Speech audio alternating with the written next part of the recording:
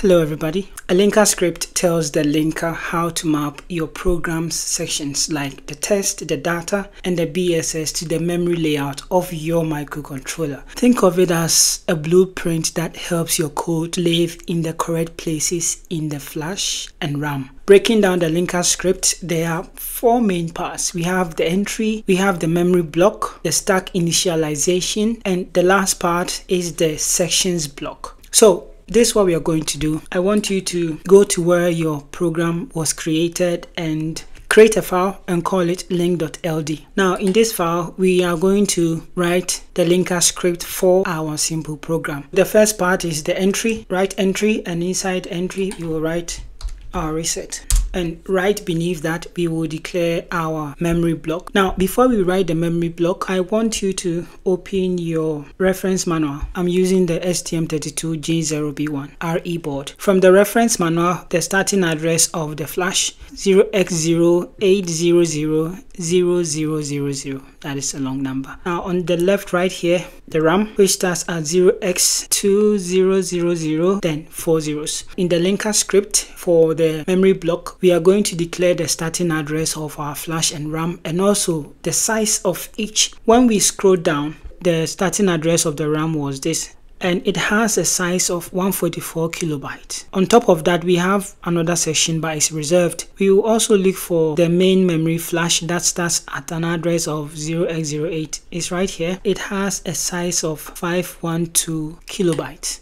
This is what we need to write the memory block of our linker script. Come back here. So we just write memory, just like that. You open your bracket and we can start with the flash. Inside here, put IREX. I will explain in a bit, but more importantly, we want to write the address. That is the starting point. Okay, go back here. This is the flash and this is the starting address. Let me just copy it. Let's paste it right here. Make sure you close the space.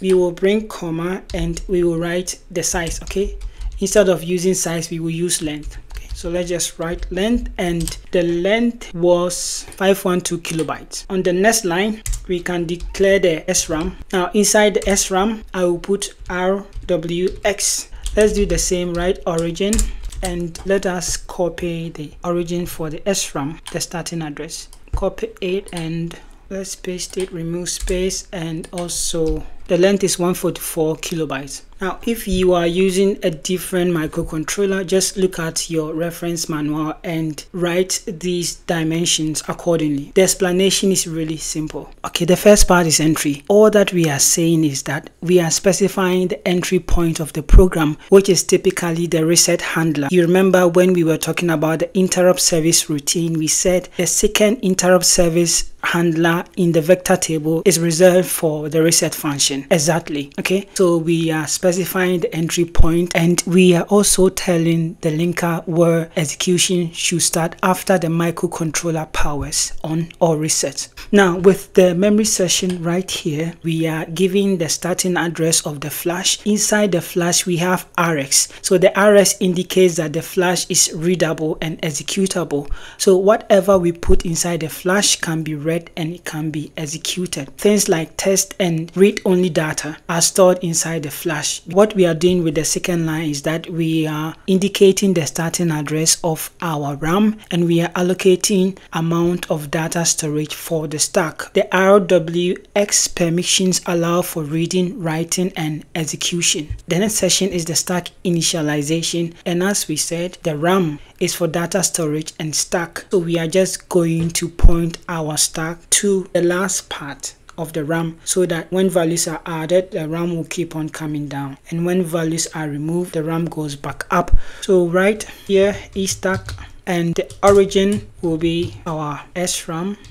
We want to point to the last part and we bring a comma. Very easy. The E stack, as you can see here, is set to the top of the SRAM, which is the end of the defined memory region. The stack will grow downward from this address during program execution. So whenever you call a function will be placed on the stack. You call another one, it will be placed on the stack, and the stack keeps on growing downward. And when you remove item, it goes back to the highest point of the RAM. The next block is the sections block, and this is where we map specific code and data session to their respective memory regions. So quickly, I want you to create that block.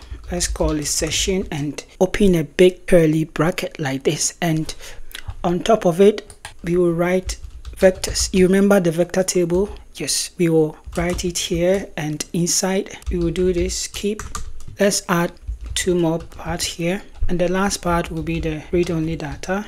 Now, what we mean by this is right here. The vector table, which holds the interrupt and the exception handlers, is placed on top of the flash right here. The keep directive ensures that the vector session is not discarded by the linker, even if it seems unused. So we are making sure that it keeps the vector table right on top. The dot test section, it holds the executable code, and the dot arrow data right here, it contains read-only data. For example, the constants that we are going to use, they are read-only. You can change them. Both of these are stored in flash memory since they do not change during runtime.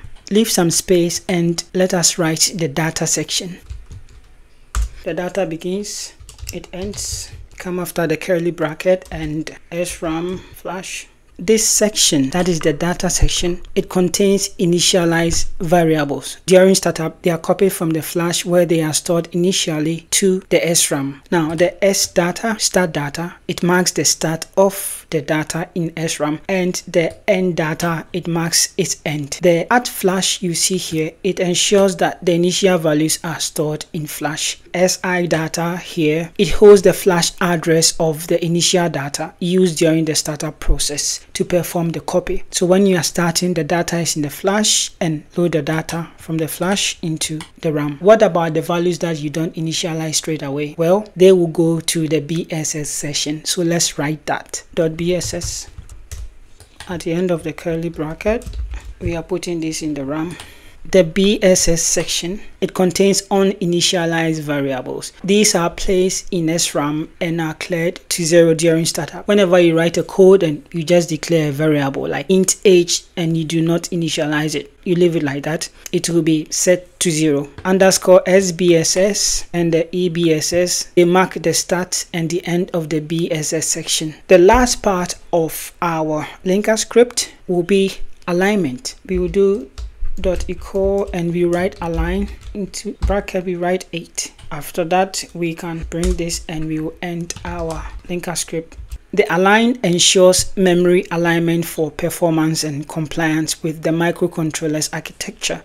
Now, if you go to the first video in the series, maybe you can see it right here. We said that microcontrollers come in different architectures. So basically, the linker script will organize your program in a way that matches the memory layout of your microcontroller.